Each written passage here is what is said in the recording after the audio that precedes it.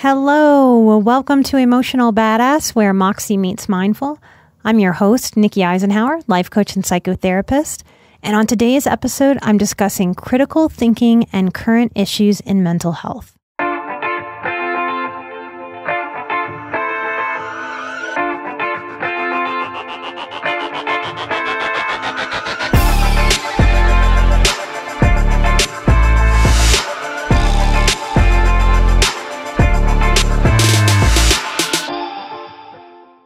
A typical definition of critical thinking is the analysis and evaluation of factual evidence to form judgment.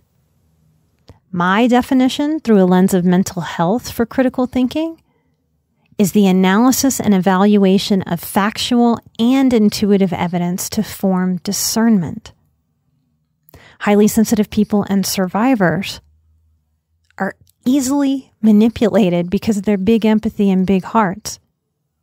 It's why so many of us have narcissistic patterns of attraction. So we need to be able to practice discernment, and we need to be able to critically think appropriately to be able to get to discernment. The end goal of critical thinking is to be able to make really great decisions for our lives, and hopefully decisions that bring lightness and ease, not unnecessary struggle. This is part of why it's a pretty big deal for a highly sensitive person or a survivor to learn how to heal and manage anxiety and fear, because anxiety and fear shut down or override our intuitive information and our best critical thinking. Now, y'all know that we can say that every single family out there has some dysfunction, and this is true.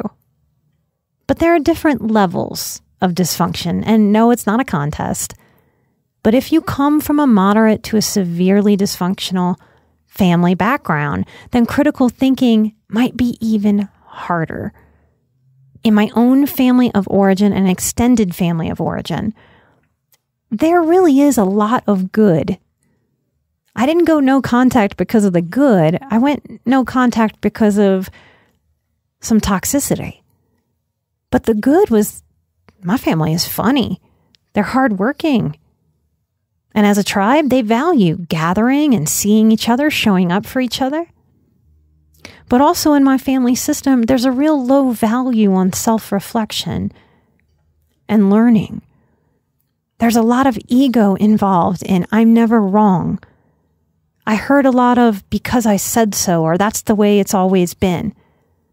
That's common phrases. It made critical thinking and true learning outside of comfort zones nearly impossible. And it means that as a child, I didn't see people developing past their comfort zone. Even when things didn't work and there might have been a better way, there was no self-reflection to invite a new or different or better way. There seemed to be a drive to not critically think about certain things. Because to critically think about certain things means that our ego doesn't like it. Because to internalize new information and change our minds, for the ego, it means, hey, ego, you were wrong about some things. And the ego doesn't say thank you when we point that out. It bristles. It doesn't like it. It was very frustrating for me to see people that I loved refusing to critically think. So it became increasingly important to me to value critical thinking. As a highly sensitive person, I certainly value my emotions, but I also know that sometimes my feelings are liars. I've learned through decades now of hard work how to listen to my intuitive voice and how that voice is different from my logical or my critical voice. I don't see many schools or parenting teaching or modeling enough critical thinking. Here's an anonymous quote that I found that makes the point. Good critical thinking includes recognizing good arguments even when we disagree with them, and poor arguments even when these support our own point of view. I want to share some tips and ideas to consider to increase critical thinking and discernment in your own life. To be able to critically think well, we really have to be able to observe with a wide lens and a zoomed in lens, not one or the other. Oftentimes, when we witness people arguing or debating in modern life, they're arguing with a very zoomed in or a very wide lens and not considering the other perspective. We need perspective at the micro and the macro level. This is important to notice as we move through the world. I tend to be open to the possibility of trusting someone who shows me that they're willing to see the big picture and the small detail. We can learn to be curious over righteous.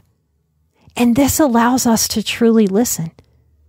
You ever had a conversation with somebody who's righteous about whatever they're talking about? I'd bet good money that you didn't feel very heard to any points that you raised. There's not a lot of room to communicate with righteousness. So we bring in curiosity. We learn to be more curious than righteous. And this allows ourselves to listen.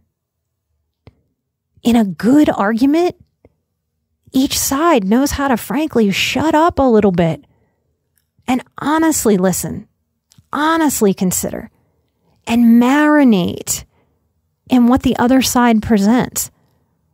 We barely see people dip their little finger into what the opposition presents. But we want to marinate in this. We don't have to marry somebody else's perspective or opinion or idea or point of view. But we might be surprised at what we see if we actually give ourselves a chance to kind of sit with it and let it marinate. This is why I'm against the misinformation narrative, because few things are 100% right or 100% wrong. And we shut down exploration when we give our government power to decide what is good information and what is bad information, what is misinformation and what is true information. To explore, we have to go through the crap to get to what is golden, not eradicate the crap. Crap turns into good fertilizer to grow better ideas.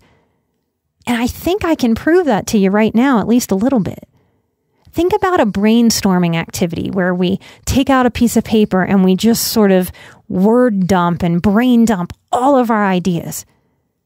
Think about if you're trying to figure out a good gift for somebody in your life.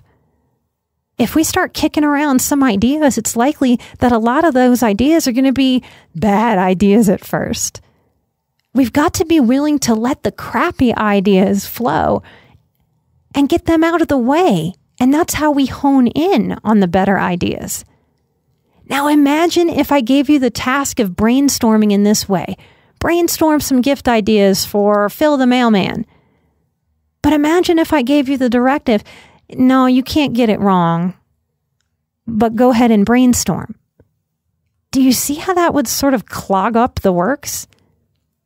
We really might need bad ideas too, to get things flowing, to get to the better ideas. Another thing we can do to grow our critical thinking, we can evaluate evidence and evaluate it. That's from a very logical place or an intuitive place. But we don't want to bring over emotion to an evaluation. We just want to observe very matter-of-factly. We want to evaluate the evidence that's being presented, and sometimes even more importantly, the evidence that's left out, that's not said. Sometimes what is not said can be very, very important. And if I'm watching someone debate, I'm looking to hear messages like, okay, I'll need to consider that because that was a good point I had not yet considered. I'm going to look into that more. Or, thank you for that new insight. That is a good point to consider. And if these things are not said or not acknowledged, that the other side ever makes a decent point, I'm not going to trust that person that can't say that so much. I take note. When someone can say, that's a good point, I hadn't thought of that. This communicates openness, listening. It's an openness instead of a closedness. It's a maturity. It shows that this person is willing to adjust and amend their ideas as they add to new information. It shows that they have insight. It shows that they know how to manage their ego enough to not have to be right and push away new insights and new information. That's a person that I'm going to consider listening to their ideas and growing my wisdom with by learning from them. In critical thinking, we learn to consider bias while not using bias to dismiss. Confirmation bias is when we have confirmed our thoughts based on prior experience, which basically means we aren't really open to new information. We tend to play I spy with confirmation bias.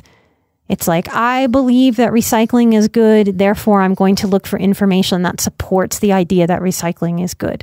And I'm going to reject any information that says recycling might not be as great as I want it to be. That's confirmation bias. One of the things that seems to have entered the collective unconscious is this new way of sort of nonchalantly and cheaply spitting out that someone is transphobic. There's even a confirmation bias in that, because that's a big thing to throw at somebody. That one conversation or one idea can't really confirm. The same people who don't want hate speech can cheerily paint an entire person with an oversimplified hate brush of, that person disagrees with this, therefore they're transphobic. And we're seeing this cognitive bias everywhere as whole groups of people are labeled as racists, bigots, and now groomers based solely on disagreeing. Cognitive bias is someone cherry-picking information to support the ideas. If you really think someone is transphobic, it would serve you to look for the ways that they may show that they're very much trans-supportive. Because the truth is probably somewhere in the middle in this modern society. Most people, if they have proper empathy, want other people to be happy in their own skin and in their lives, and to have whatever they need to be better or content or fulfilled, and to be safe and to feel safe. Cognitive bias is very closed and limiting. It's kind of cheap. There's so much to learn from people who disagree, but it does take a maturity. And when we talk maturity, that's not a dig. Maturity really takes time and experience and insight to bake up our human maturity. So no wonder this is more of a youthful trend. I imagine that as youth grows up and out of this, we'll see some of that fall away. In critical thinking, we do well to keep our own egos in check. If we're arguing appropriately, respectful disagreement is invited. It's allowed. We learn to cultivate an ability to agree to disagree and still be respectful of each other's humanity, of our ideas, of our individual personhood, and our difference. The more that we do this, the more that we're practicing maturity in action. I think it's the inner child in all of us that can just kind of look at somebody and be like, you're stupid, I don't like that. And just kind of shut down, like, you're dumb, I don't want to hear it. To mature ourselves, we can't let that part of ourselves drive the car of our life. We can't let that part lead discussions about heavy topics, about nuanced topics, complicated, complex, layered, deep topics. In healthy critical thinking, we're learning to distinguish fact from opinion.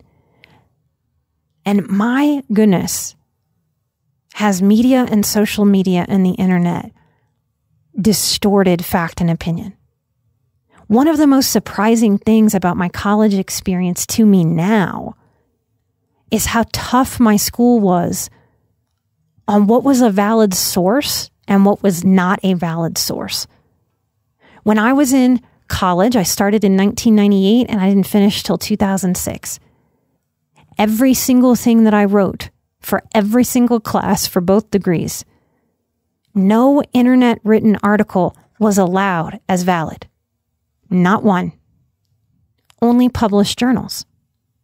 Professors that I counsel and coach now, over the past few years, have brought to my attention that journals who previously could be trusted to only print provable, and by provable I mean repeatable studies, have started printing full-on biased opinion.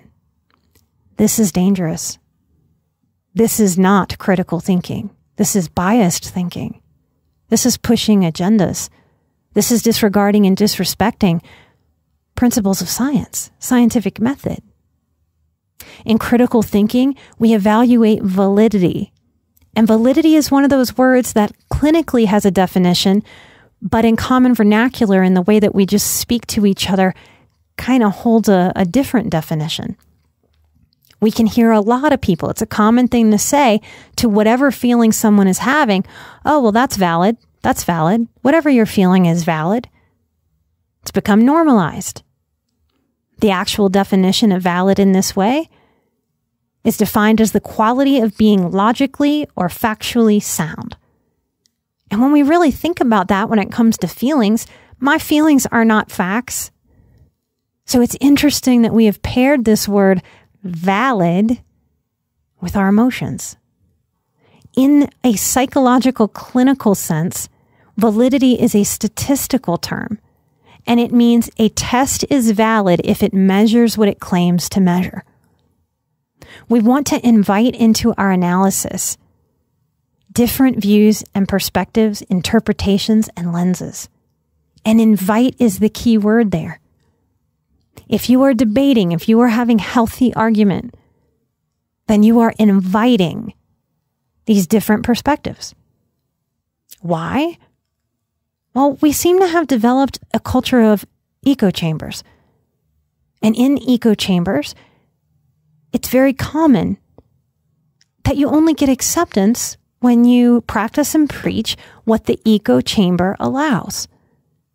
And by design, if people grow or change or evolve their beliefs, their ideas, they're very likely bullied for those emerging differences.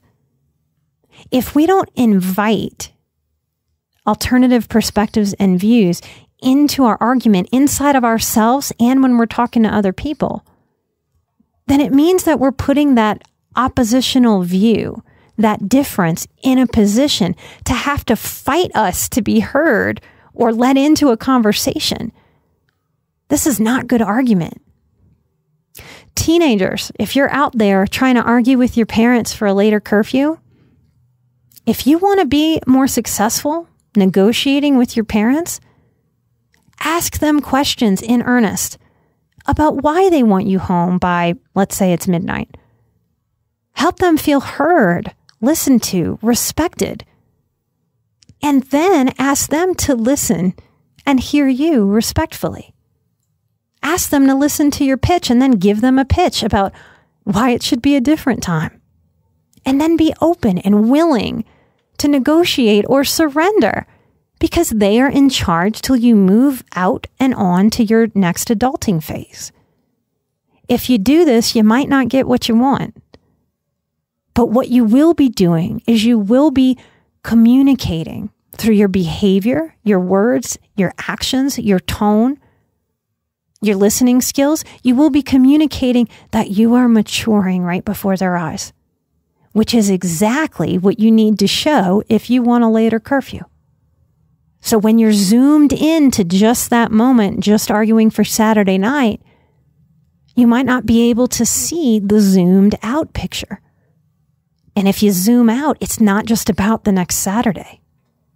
It's about how they will see you the next month and the next 3 months and the next 6, 9, and 12 months. Think of all the things you're going to have to negotiate. Isn't it time you showed them that you're maturing to a better position so that you can negotiate what you want as you age up and out? Critical thinking will make you a better negotiator. The ego tends to have a mistaken belief that if you actually slow down, humble yourself a little bit, and listen, that you'll be losing or giving something up. Our egos are wrong. We win so much more respect, humility, connection between people when we use these critical thinking skills in our arguments, in our debates, in our negotiations. We want to be able to reach reasonable conclusions based on our individual reasoning, and we need to allow human difference versus fighting or righteously dominating that difference. We learn to accept unknowns or enoughness and just move life forward. We make educated guesses after we gather some information because we can't gather all the information and we need life to move forward in a reasonable way. This doesn't make having a hunch or an intuitive pull the same as proving your point in a debate. But for people who struggle with perfectionism and struggle with wanting to know, this is a very important permission to allow as part of our critical thinking, that we can't do it perfectly and exactly and completely. So there has to be permission to move forward and make reasonable conclusions. We want to question things, but with integrity. We don't want to question to confuse the opponent or overwhelm the opponent or derail the conversation or distract or dismiss or disrespect. A question is a gathering tool. A question is used to collect more and different knowledge. Don't disrespect the art of the question, man or woman. We can ask questions with integrity and groundedness.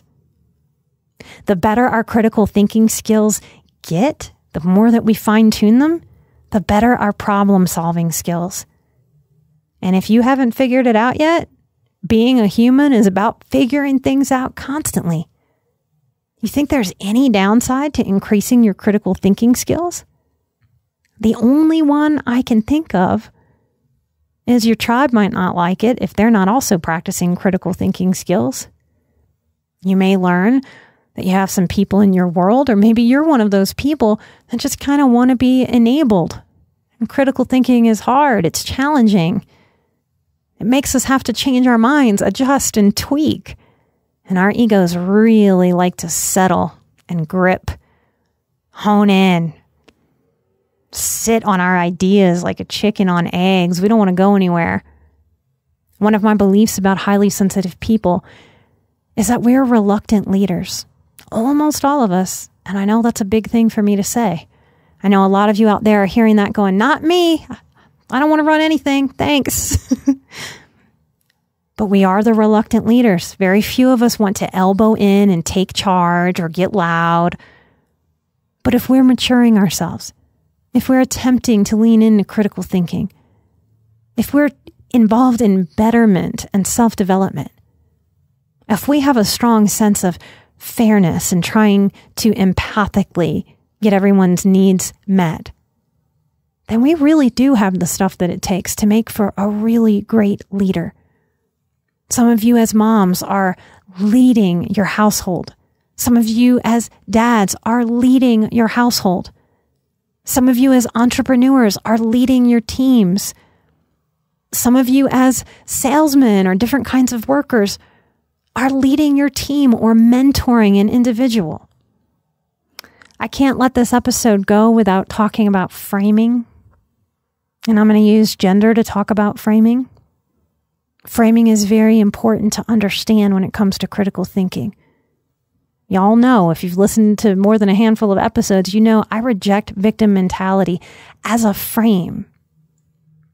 When it comes to gender issues and kids, the framing of the argument as affirm your kid or your kid will kill themselves is a very dangerous frame. Not only is it a dangerous frame, but that statement, presented in an all or nothing, black or white way to a parent, is a trap. It is a form of emotional blackmail. This frame parallels when people with borderline personality disorder say during a breakup, if you break up with me, I will kill myself. We don't make decisions based on that threat. And when we do, we are reinforcing that that threat is useful and workable, and we invite more of that threat, not less. It's a frame that shuts down critical thinking and evaluation due to fear. And now we've added a potential shaming, a potential being ousted by the accepted group stance to affirm that's being touted by doctors, psychologists, and therapists.